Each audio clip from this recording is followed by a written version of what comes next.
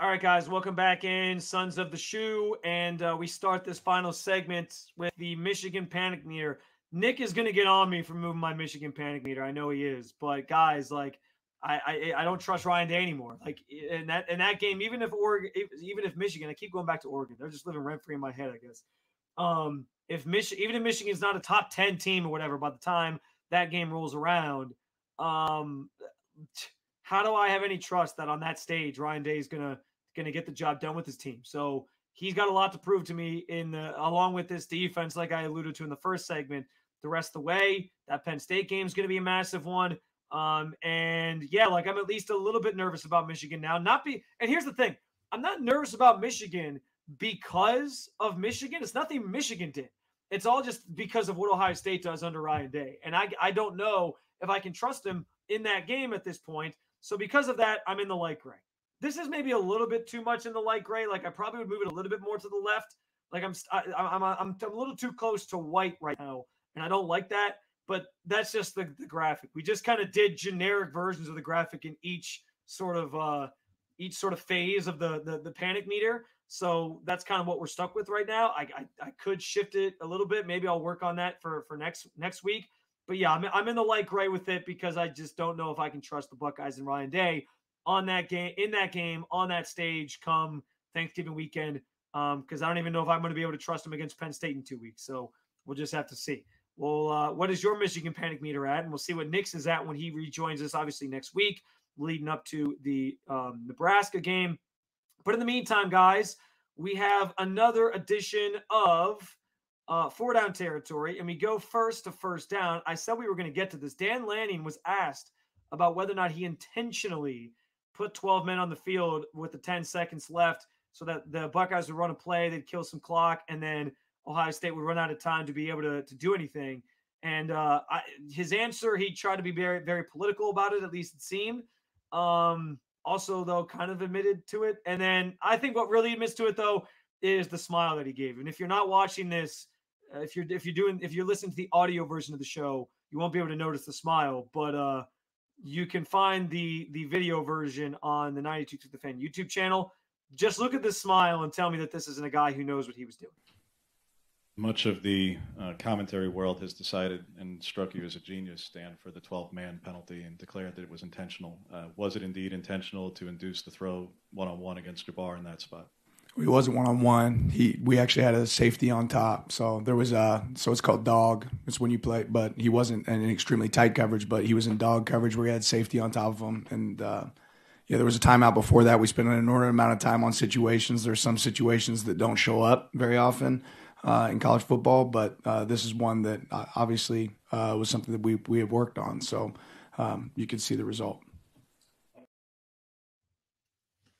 By saying at the end that it was something that they worked on, I think that tells you that, yes, he prepared for the situation. And the smile also just tells you everything you need to know. He clearly did it on purpose. It's a loophole in the system. It's why college football is now looking at this rule and deciding what to do with it, because it is bullshit. I said it on Saturday night. It is complete and utter bullshit. I'm not going to sit here and say this is why they lost the game. I can't do that. Again, Ryan Day's got to wear his 1-7 record. Figure it out, bud. But, like, it is bullshit that you're allowed to put 12 men out there, make some time run off the clock while they run a play, and then you don't reset the clock for the offense. Like, it puts the offense at a disadvantage that they shouldn't be when the defense inadvertently did something on purpose. Completely trash that was even a thing. It took away some of the suspense of that game because I wanted to at least see Ohio State attempt a field goal to try to win it. And who knows, maybe we're talking about a win instead of a loss in this week. So that was frustrating. And yes, in some ways it did kind of cost them the game, but I'm not putting it on that. And I also will say this, as we worry about Ryan Day on a daily basis, I don't know that Ryan Day would have been ready for that situation. And that's another reason why I think the jig is up on him, because like Dan Lanning sort of going Bill Belichick here, like he practices every situation. I don't know that Ryan Day was practicing like, hey, we got to put 12 men on the field to help run the clock. I bet you that was news to him. I bet you he was kind of stunned by that one to even realize that was a thing, because it seemed like his team wasn't even aware that the clock was gonna wind down, and then they weren't going to get the time back. So, yeah, that's where my trust level is at with Ryan Day. All right, we go to second down.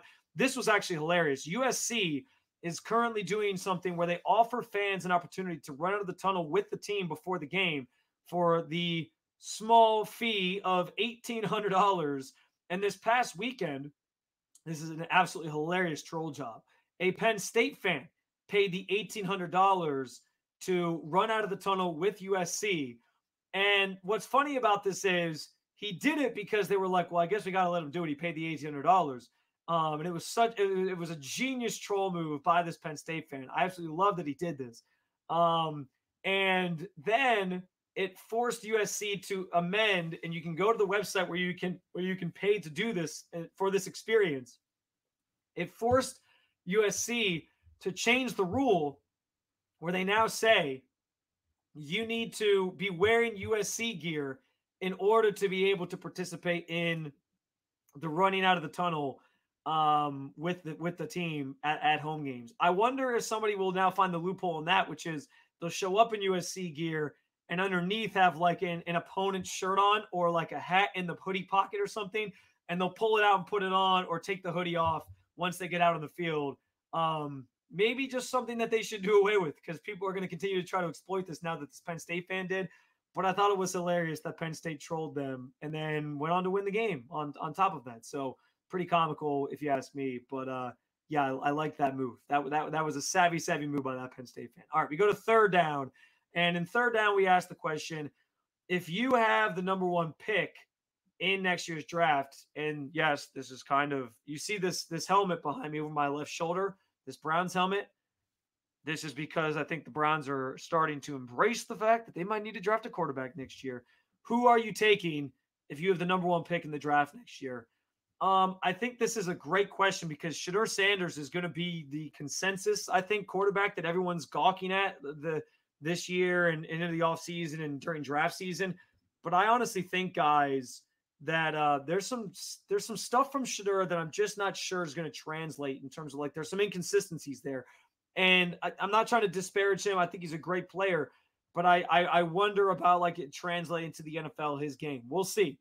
But the other part of this too is, like, I don't know if I would take Shedeur Sanders because I don't know what kind of problems his Coach Prime is going to cause if you do. He's already talking about how he's trying to steer his kids to certain teams where he knows they can be successful.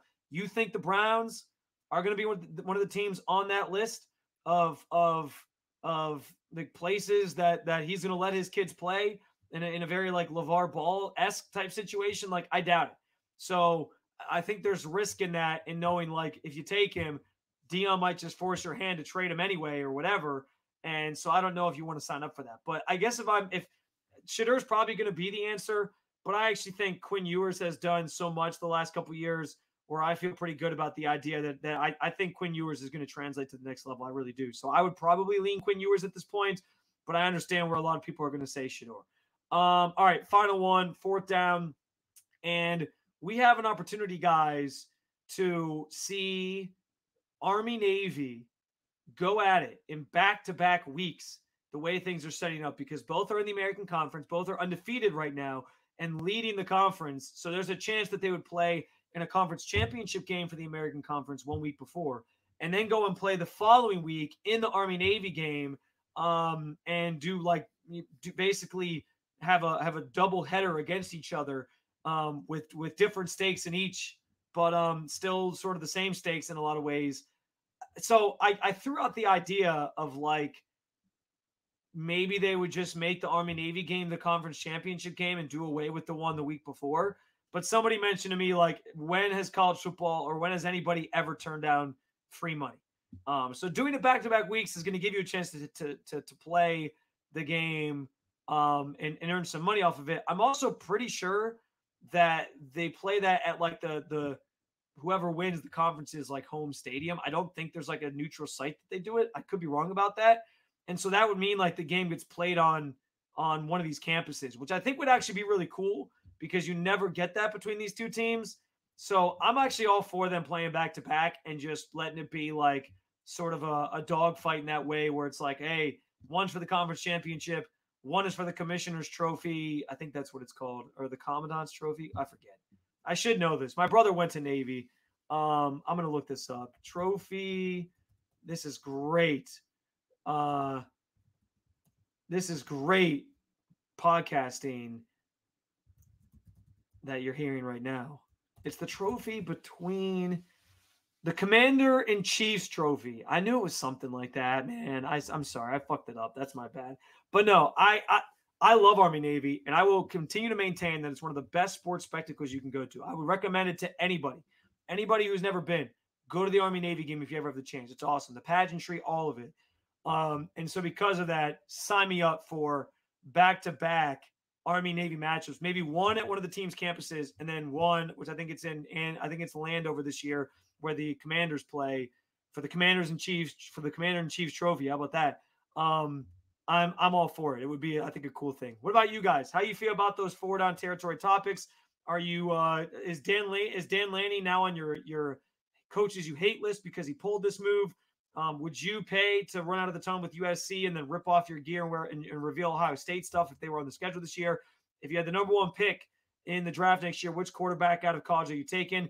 And are you on board with Army-Navy back-to-back weeks coming up later in the season? All right, guys, that's going to do it for me. Another episode of Sons of the Shoot in the books. We'll be back next week as we preview the matchup with Nebraska. It's going to be a big one. That Nebraska team is not one you should take lightly, and continue going around the world of college football with Nick Wilson and myself. Appreciate you guys jumping on in.